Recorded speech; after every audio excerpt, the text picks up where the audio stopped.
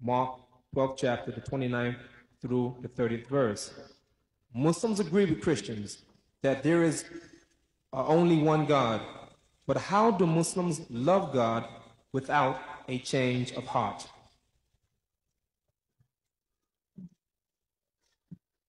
The change of heart, look at the Muslims.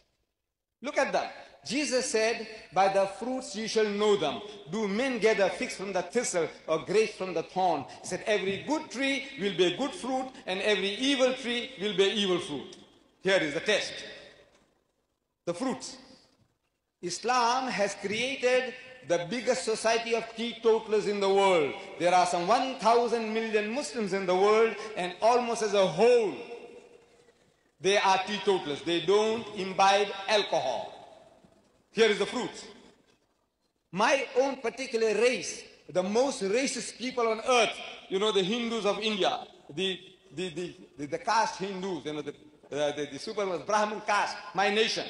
And you see the same nation, the most racist nation on earth, becomes one who accepts the black and the white, the rich and the poor in his brotherhood. A change. With all these claims that are being made for Christianity, Jesus Christ transforming people's lives, you know, the old you goes out of you and the new you comes into you. I said, my dear brothers and sisters, look, in this mighty nation of America, according to Brother Swaggart, 11 million drunkards. That's what he says. 11 million drunkards and 44 million heavy drinkers. Your nation.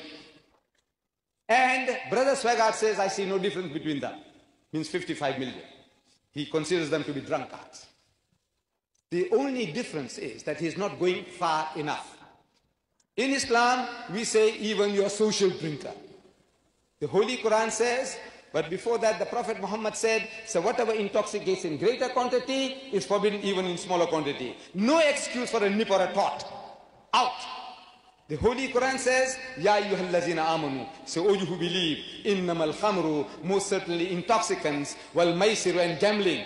Brother Swaggart in his book on gambling says 54 billion a year you are squandering on gambling.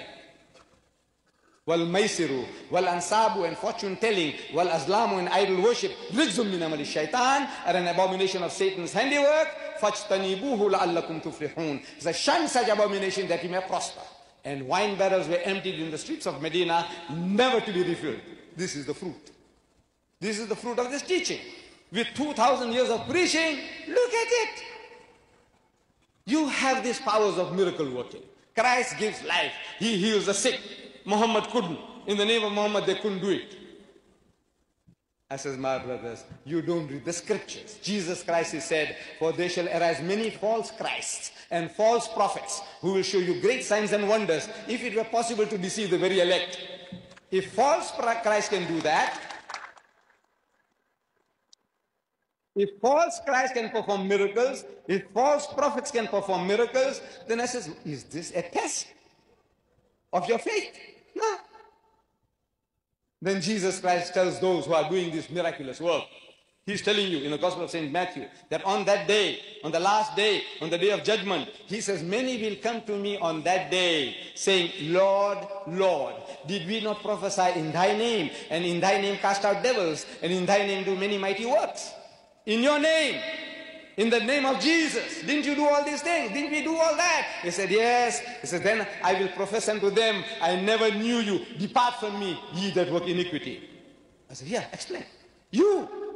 He won't tell the Jews, depart from me. For sake, get away, I don't know you. He won't tell the Hindus, get away from me, or the atheists, get away from me. He will tell you. I want to know why. Why would he tell you? I don't even know you, get out.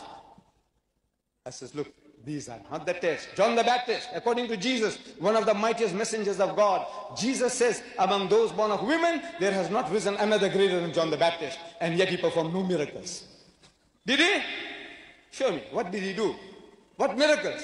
No, miracle is not a test. But the greater miracle is that without any miracles you transform nations. Nations are transformed. 1,000 million people, they don't imbibe alcohol because of the dictates of Muhammad.